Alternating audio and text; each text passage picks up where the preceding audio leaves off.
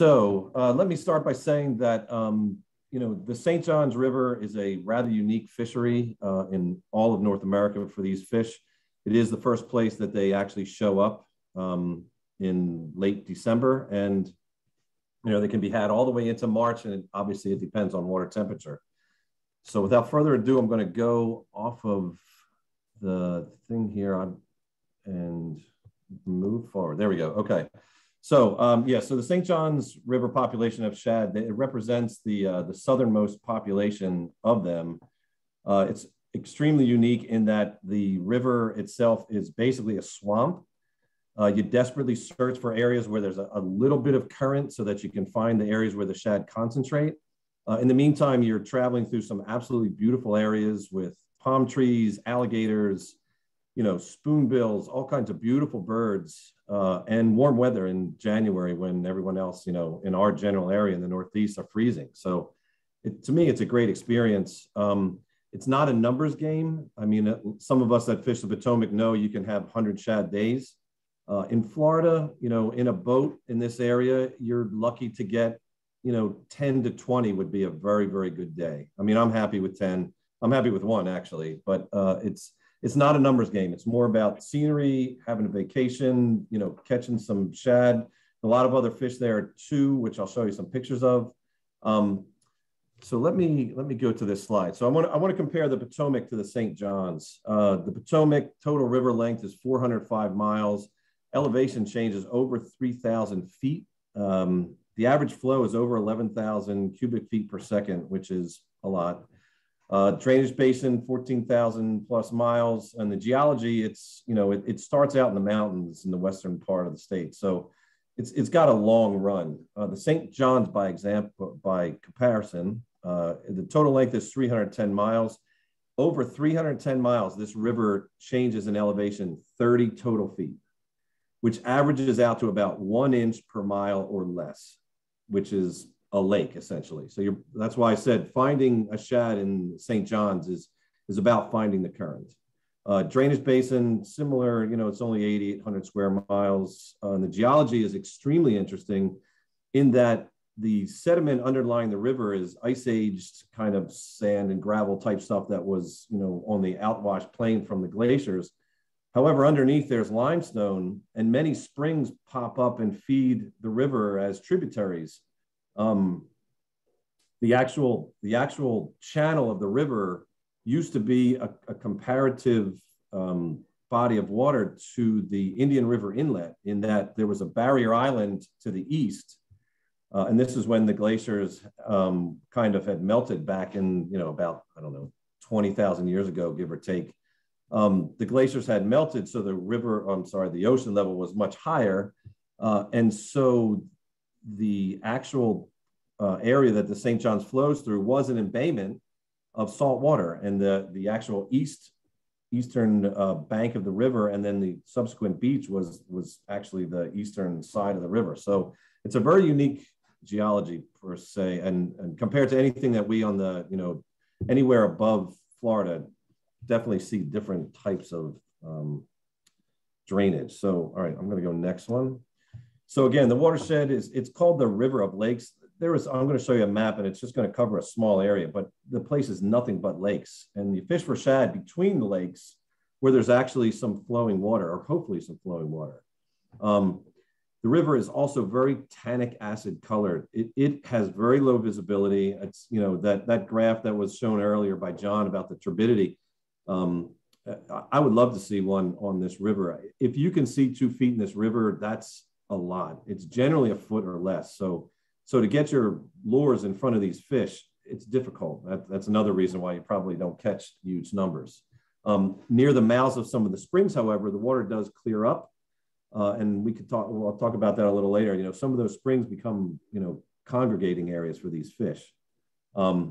Again, and so, just to get the gradient, the upper 42 miles has a gradient of 9 feet, 2.6 inches per mile. So that's the rapid area. That's the fast water on the St. Johns River, 2.6 inches per mile. So just think about that when you're thinking, all the rivers that you fish on the East Coast or further north.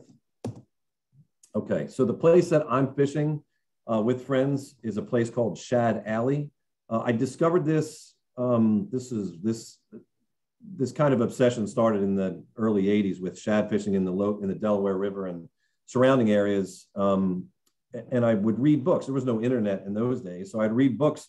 And I found this Reader's Digest condensed book of fishing, which was a really bizarre book. You know, it's like a quarter book at a library somewhere. And I'm some kid, and I'm looking at this book, and they talked about a shad run in Florida.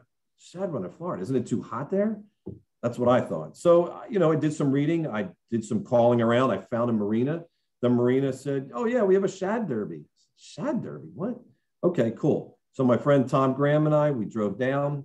I actually believe he may have driven his boat down that time. But regardless, there was boat liveries everywhere, tackle stores. The river was alive with people. And this was in January. And again, beautiful weather, comparatively speaking to, you know, the Philadelphia area. And you could rent a boat for $25 or $30 for the entire day. A little rowboat, you could troll up and down the river. It was amazing. And you know, we caught shad, and we were happy. We thought it was the coolest thing. But, you know, we started in '89, and I think our last year was 1996. Got married, had some kids, kind of life caught up with me. I didn't get back there until about 5 years ago. In that 5-year period, all of the boat libraries have gone out of business or were taken over by, there was a road that came through the Route 46 bridge in Sanford, where they literally just bulldozed the several houses that were along the edge of the river. There was no place to rent a boat. We didn't know what to do, you know, 5 years ago. So we found a boat launch, a boat area downstream of the Shad Alley, about, I want to say 8 to 10 miles. We went out, we threw darts. We found the mouth of the Wakiva River, which is like a national or a state sanctuary for birds. And we caught hickory shad. So we said, oh, success, there's still shad here. We hadn't been there for, 15, 20 odd years. So that's basically my talk. Is going to be pictures from mostly recently. Where to get a boat it's almost impossible to access this river without a boat. There are some areas upstream that are near the junction of the Econoclatchie River.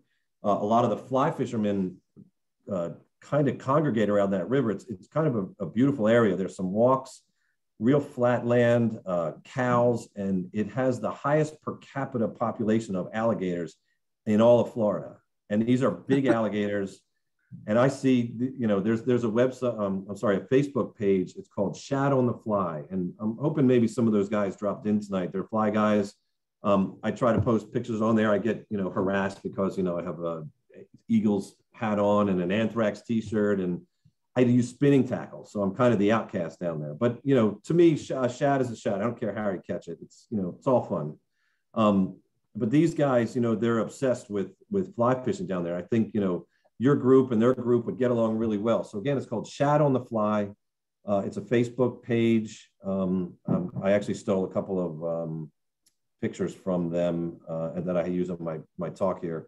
But, a good bunch of guys, and, they are obsessed with catching shad, and, they can tell you more about the flies than I can. So I'm going to give you general locations and show you some scenery and answer hopefully some questions. So I'm going to keep going. But again, there's no boat rentals anymore in this area. We actually found a person who rents boats, and he delivers the boats to the dock. It's a pontoon boat. We fit 4 guys in there. We go up and down the river for the whole day, have lunch. It's fantastic. But it's a shame that it's not more accessible to other people unless you live there and have a boat. And I think maybe a kayak could do some of these areas too. So the St. Johns River Basin, its headwaters, again, I think I forgot to mention, this river flows to the north. Starts around Vero Beach. Sorry for the cloudy picture. I didn't think it was that blurry. But all the way down at the bottom of the red section, that's called the Upper Basin section, where most of the fly fishermen and myself congregate because of the flow. I told you about, it has the, almost the Niagara River-like flow of 2.6 inches per mile. So it's about as fast as it can get there. And it exits out by Jacksonville to the north.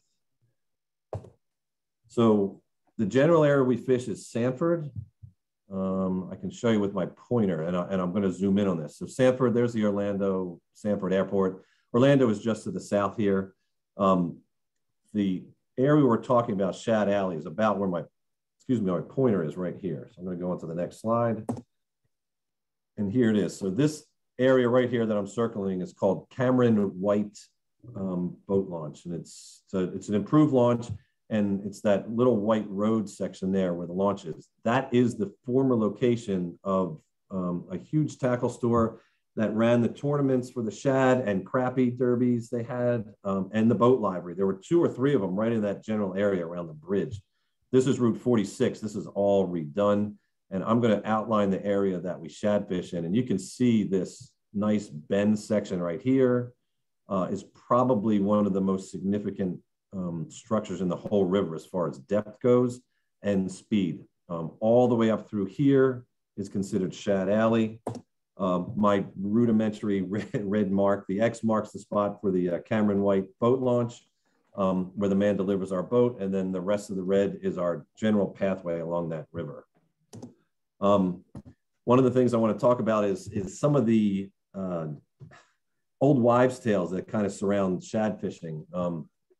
Every place I go geographically, there's some old wives' tale that's out there. In 1989, when I arrived down there and rented the boat, they told me that I needed to use tater bugs for bait. I said, what? Shad eat tater bugs. And by the way, you can only catch them in the evening here.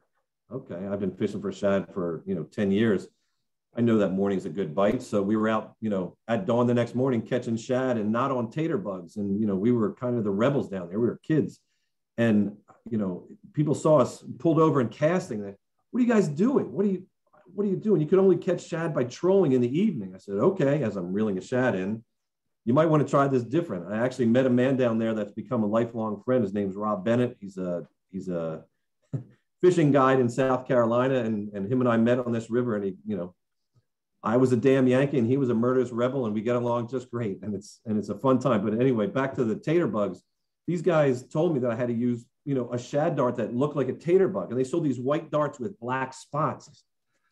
Man, I'm not using a tater bug. I got chartreuse stuff that we've been using. And it was about that time that flutter spoons became a thing on the Delaware River.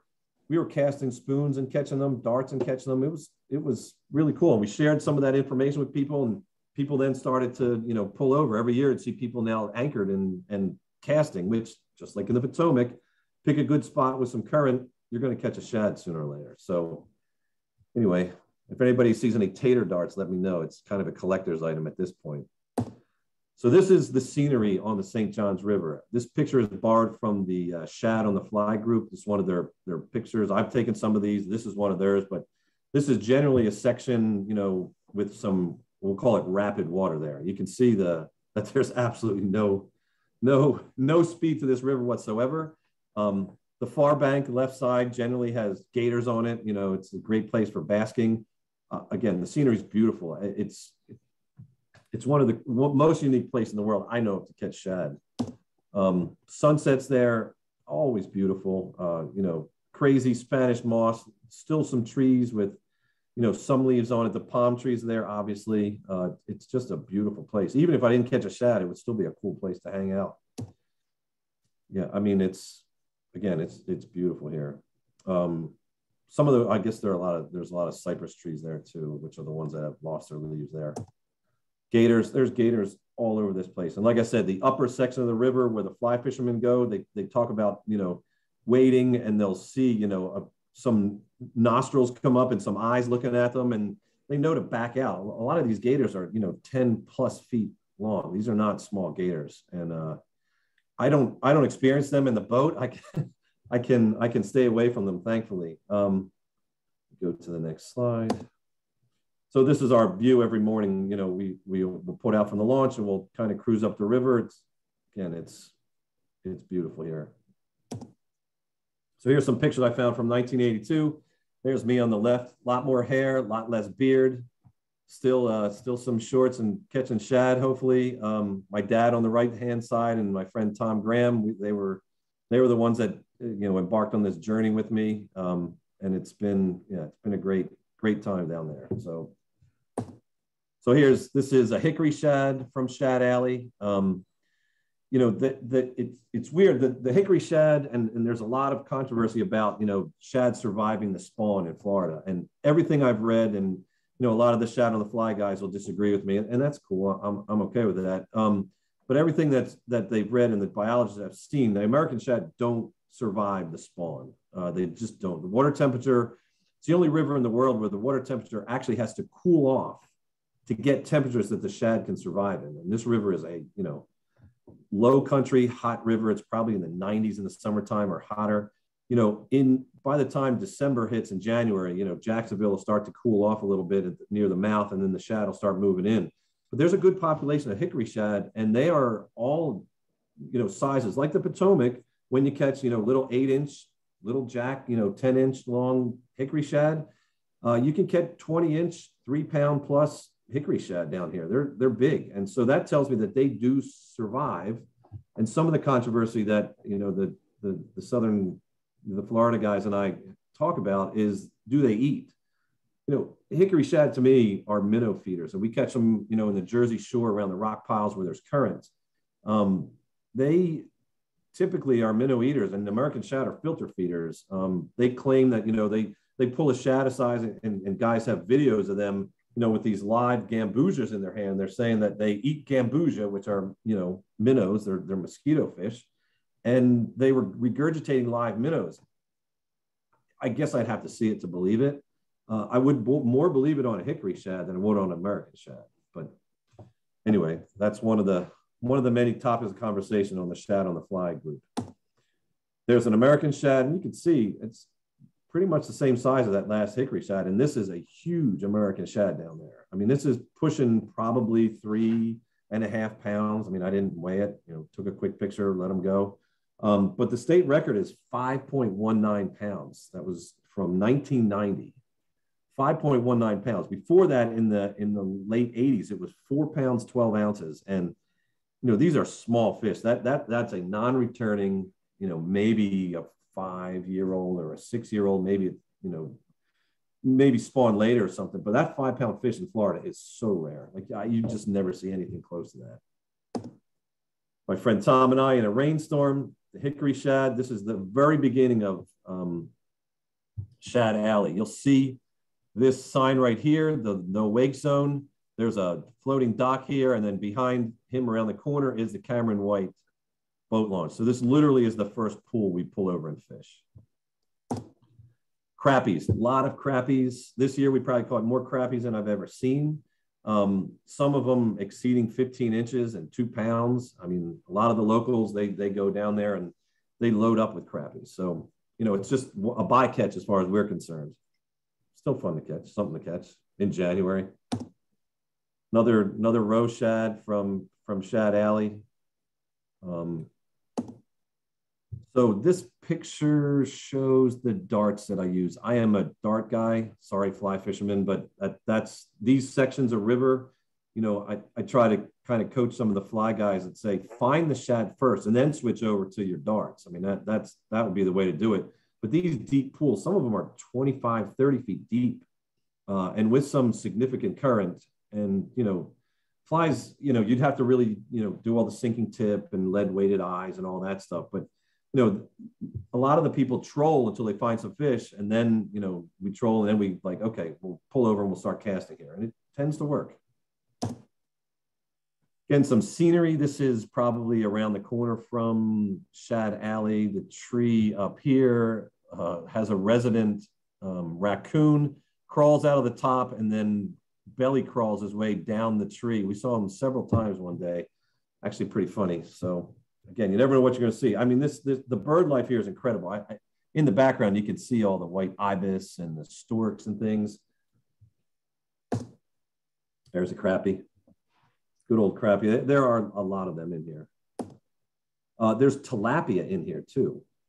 And actually there's a commercial fisherman who launches out of the launching site that I told you, Cameron White, and he just puts across the river, probably 50 yards, throws a 20-foot diameter cast net, and he fills his buckets with tilapia and sells them to the local fish store. And it's, you know, obviously it's a non-native invasive. There's no limit on these things.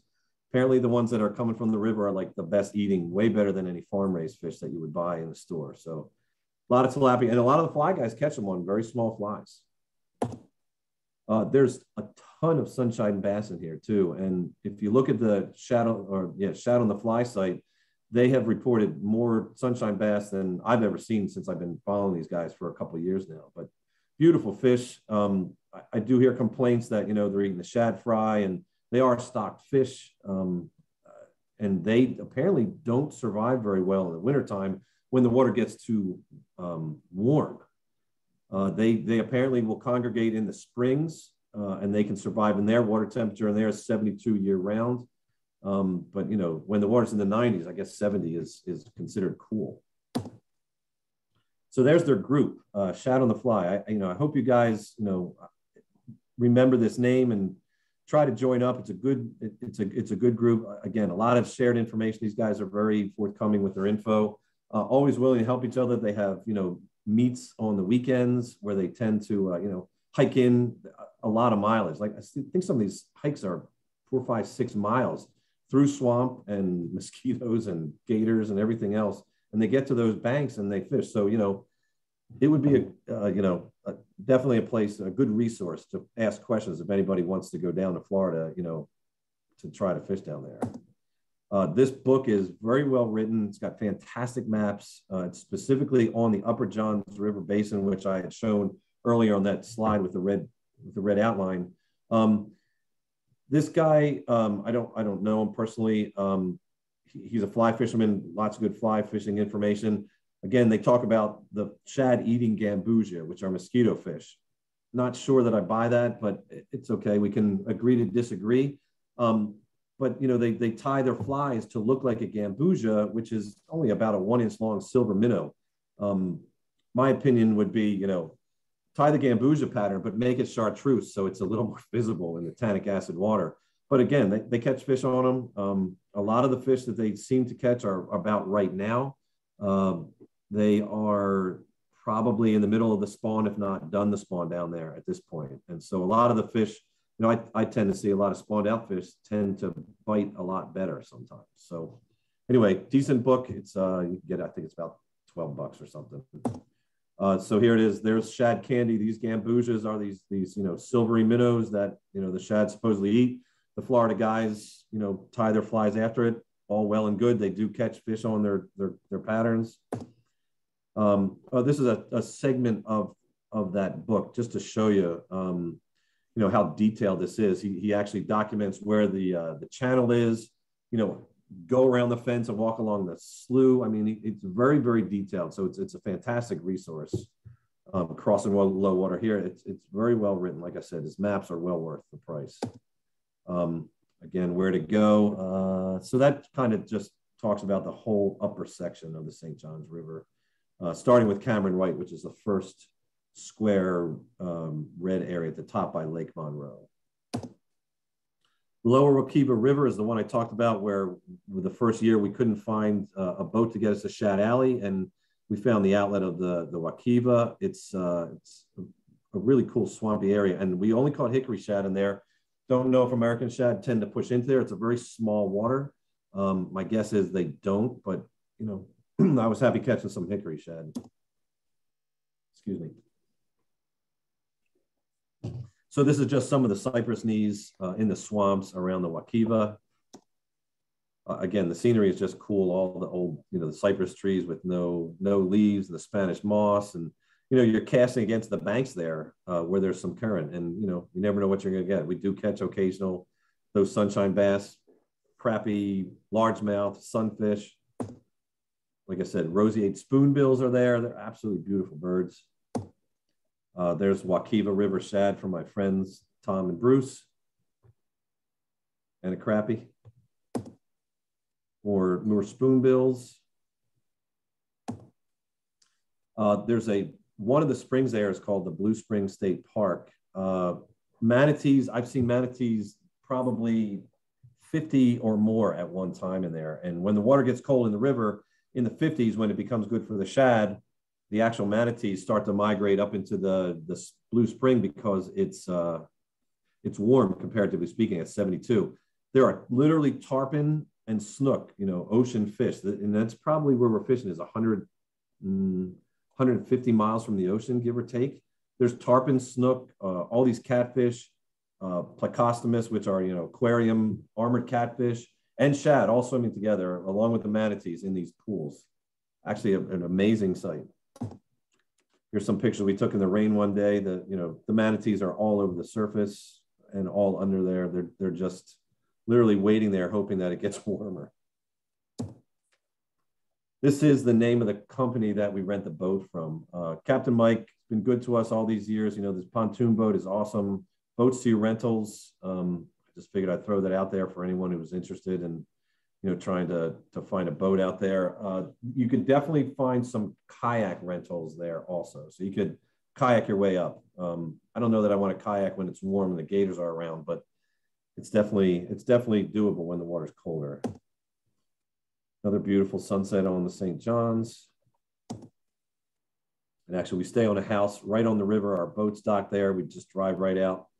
And then, we hit the river for, 12 hours or so. At this point, I'm going to see, I think we were talking about, Ben was going to see if there were any questions specifically about Florida shad fishing. Yeah. We have a couple here for you, Bill. One question that came in, whether they reintroduced shad to Shad Alley, or is that all natural? This is all natural. As far as I know, there's never been any stocking of the shad here. But the Reader's Digest condensed book I had was from the 60s. So Shad Alley has been a known thing for, 50 years, 60 years, actually. Yeah. So as nowhere have I ever heard of them actually restocking shad there.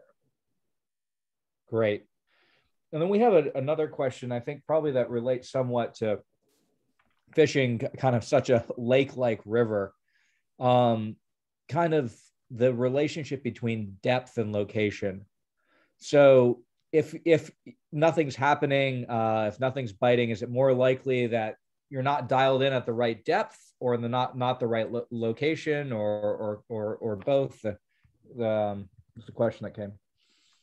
So if you were a first-time fisherman there, you would definitely try to fish Shad Alley, in my opinion. That area is like the place, and it's a shame that the boat rentals aren't there anymore, because there were literally hundreds of people out fishing on a weekend in that section. It was great. And that is the spot where every spot for probably a mile of river is shad habitat, because there's actually some current and depth. Anywhere else, you've got to do some homework by, finding some more current and depth. And it's, you can do it. You just kind of ride around and find it. It's like anywhere else, find specific habitats so that there's, a little bit of oxygen and some movement over their gills, and they're going to hang there, because otherwise they're sitting in a lake. And I would imagine the shad blast through those lakes pretty quickly. Great. And then Bill, the final one for you, then we'll move on. Just can you remind people kind of what the peak time and kind of what the date range to go is? Okay. So it always was in the 90s around the Super Bowl. That's when I would be there. We would go in the Super Bowl, and that was considered by the guys that own the shop. I can't remember the name of the shop, but anyway, the shop that was right on the river there, JJ's Marina Isle. I talked to them often and picked their brains a little bit. And it was, mid-January to mid-February was like the peak. You can catch them in mid-December, but it's weather dependent. If they don't get really cold weather and that water's in the 80s, there's no shad that are pushing in the river as far as I can tell.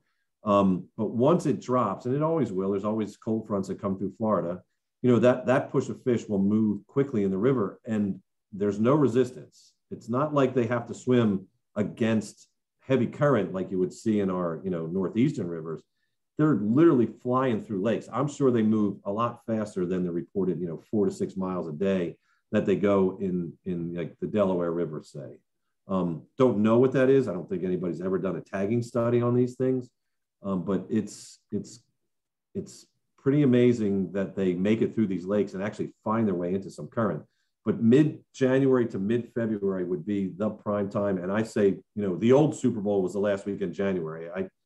The Eagles were never in it, so I was always able to go shad fishing because there was nothing to watch at that point, right? But yeah, so So, you know, late January, you're guaranteed fish, you know, and certainly into early February. Great. Thanks, Bill. And Jim, I just see you have your hand raised and wanted to see if you wanted to come in before we move on.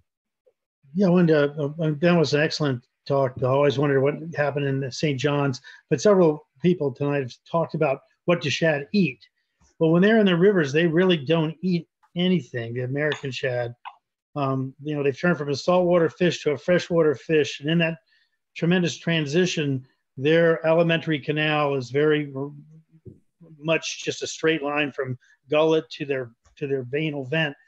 And I've dissected hundreds and hundreds of shad and never found anything in their stomachs. Not that something couldn't get in there, and there might be an exception, but they don't really eat. But what they're doing with the minnows, the biggest predator for shad in these rivers are minnows, because they're eating their eggs and larvae. So these adult shad, which don't build a nest or do any kind of parental care, but they do want to chase the minnows away. So what they're doing is striking at minnows to keep the minnow population away from their eggs and developing larvae. So that's why when you saw that potato bug thing, I was just laughing as well. You know, they're really just chasing whatever. And those gambusia might be the primary minnow down there. I don't know. Up in the Potomac, it's spot-tailed shiners and stuff. So that's, I just want to input on the issue of what are the shad eating. They're not really eating these minnows. They're striking at them to get them the heck out of the way. So that's about it. And that was a great talk. I've been wondering. I thought the St. John's, which you showed, it goes from the, you know, 2/3 of the way down Florida and it flows north up to Jacksonville. And I thought that the shad might be concentrating around Jacksonville, and to find that you were finding them well south of there, uphill, so to speak, in the upper part of that 30-foot drop. That's interesting. So thanks. Yeah, it's literally the only place with any current other than the tidal section down by Jacksonville. And there's no one I know of, or I've never read anything about anybody targeting or finding them in that area that, you know. Well, they swim through there. On time? I personally think you should take the time you need. Okay. I mean, there's not a whole lot on the North Carolina stuff. There's some pictures and some general areas. You know, I'll keep that brief if that's okay. Okay, but that is an area people can go right now. Yeah. So I want people to see what you've been up to. Right. So yeah, so North Carolina. This is an awesome picture that was taken by some of the people that hang out below the Conowingo Dam. So many eagles there. I don't know if you guys have ever gotten there. Anyone who has knows. You can see flocks of eagles, and this was a shot taken probably the first week of March. And you know, everyone there says, "Oh, there's no shad here in March," and I catch shad there, and people catch shad there, and they say, "Oh no, there's no shad." And well, there I brought this over to the biologist. I go, "So tell me there's no American shad here, because this was photographed on, you know, March 1st or 2nd, whatever the day was." And they, "Oh, maybe it's just one." Well, whatever. Anyway, so that's just a great picture to start off the talk. So North Carolina shad fishing.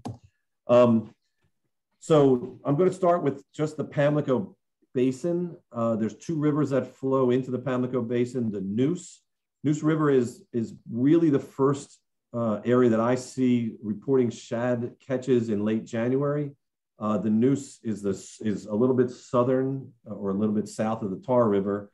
The fishing, it's mostly hickory shad. Very, very few American shad until you get to the dam at Wiggins Mill, which is on the other side of, or the west side of I-95. And it basically seems like there's an American shad fishery there. And every other place around Grifton and Kinston, Gouldsboro, they all seem to be just hickory shad. 275 miles long. It's a 5,600 square mile drainage basin, and that river is always flooded. It's a very dark colored tannic acid river, and it's always flooded. And although this year it's kind of a low water year, have not fished the Neuse yet, but I've been fishing the Tar River. I fished the Tar River last week. They show up about, you know, by the first weekend in February, they're catching shad. They catch a good mix of American and hickories in this river. Greenville, Rocky Mount. Rocky Mount is actually where I'm staying tonight. I was fishing the Tar River right down the road.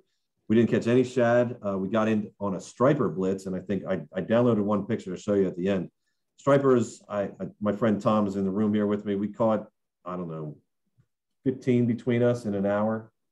Probably, yeah, something like that, which is pretty good. You know, anywhere from 15 to 28 inches, 26 inches. A decent night. I had one hickory shad hit and lost it. Anyway, so here's a picture of the sound. You can see the Neuse River is the southern tributary and the Tar River is the north. Lots of other small tributaries. I've caught them in a bunch of those. But the Tar and the Neuse definitely concentrate the fish populations. There's North Carolina, their DCNR has a great website, and the fishing is really centered around the boat launches. A lot of these are swampy areas, you know, way in the woods, not much access, but anytime there's a boat launch, everyone congregates around there. And, you know, there's some bridges, there's some current changes, things like that. It's a great resource to find a place to fish in North Carolina. Hickory shad from last week, the scales on the bank there are not from my fish. There are a lot of people in North Carolina tend to keep and eat their fish. Whatever, their limit is 10 a day.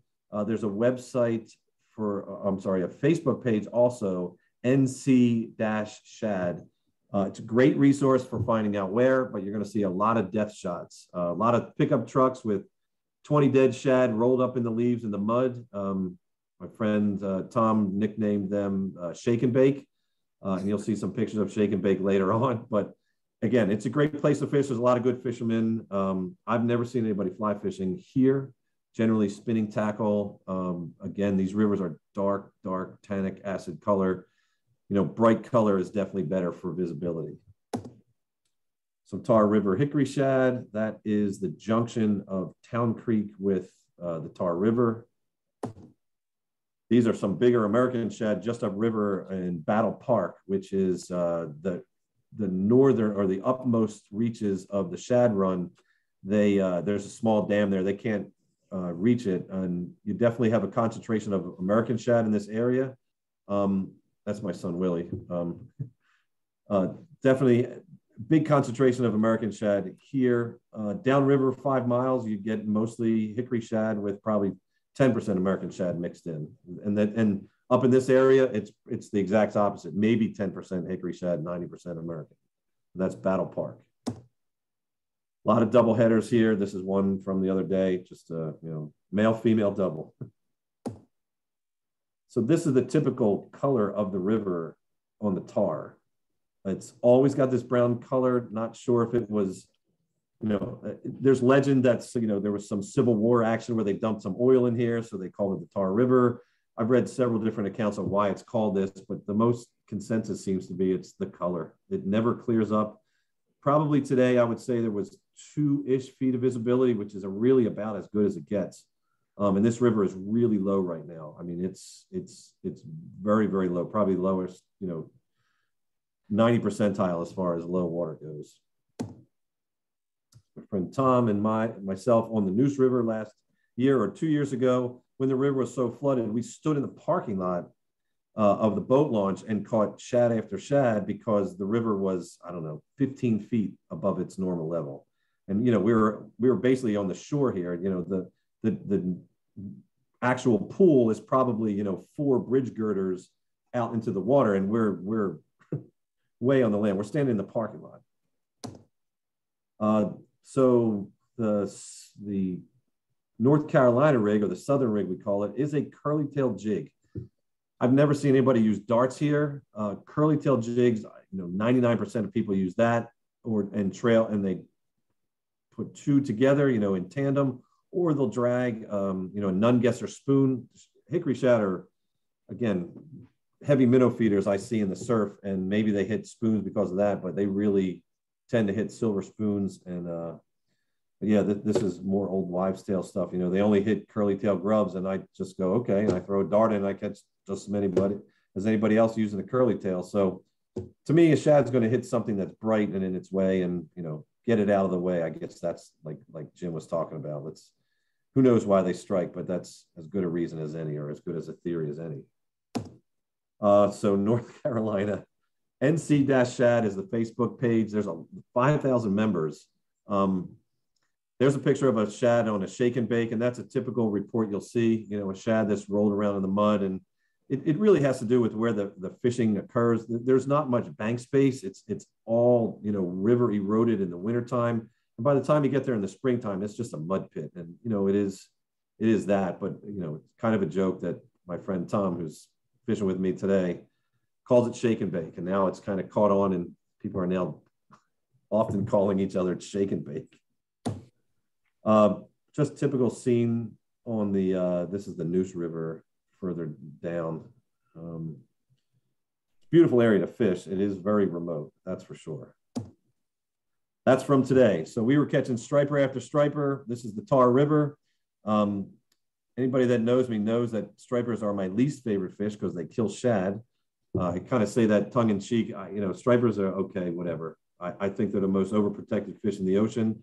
But here again, we just one after the other. They were blitzing little 3-inch, looked like miniature, you know, baby gizzard gizzard shad were floating down the river, and the school would just absolutely crush them when they came by.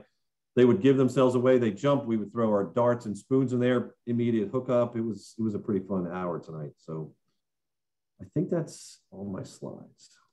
Yes, it is. So anyway, more questions. North Carolina. I know that was brief. There's a lot of rivers in North Carolina that are fishable. The Roanoke River is really, from anybody coming from the Potomac, it's just across the North Carolina border. Weldon is the location. If you sign up for the NC-Shad site, you would see people talking about when they show up. It's a bottom release hydroelectric dam. So the fish tend to be the water tends to be colder, and the fish don't bite well for probably by the 1st of March.